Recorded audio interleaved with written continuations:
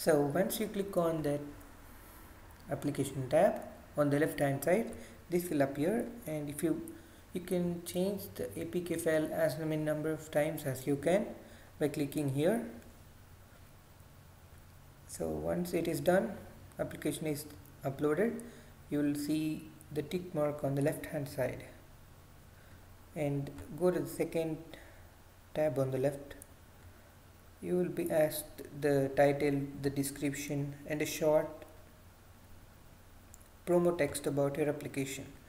Make sure you have the screenshots of the application and then the logo, which has the dimensions 512 into 512 and 180 into 120. If you have tablets, make sure you can add this screenshots from the tablet too, from 7-inch tablet and 10-inch tablet. The benefit of adding this is that Google Play will categorize applications as per the device. So if you have added the image to these two tabs, then your application will be showcased in the list of tablet applications. So once you enter all the details, then just click save, which here the option will appear. As I have already saved, it did not come. Then go to pricing and distribution. If you want to make a free app, then you can just click free, and then you can allocate the price how much ever you want, and then click automatically convert prices now, so that it will convert the prices according to different regions and countries.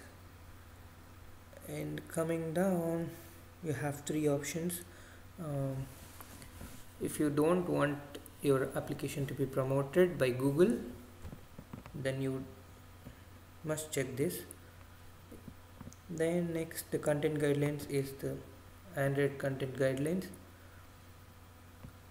Means you are fulfilling all the requirements, like it is no harmful content, it does not have any harmful content or some explicit content. And then this is about the US export law. Check all these and you will have a save option here again.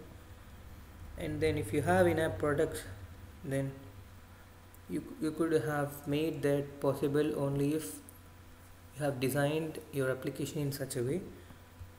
And then if you are everything set, make sure you copy this code confidentially to one file. Only then this license file will enable you to keep your application secure, and this allow you to prevent unauthorized distribution of your application. So make that ready, and once your everything set, all you're gonna do is next click on publish. On the top right corner, you have an option called publish this app.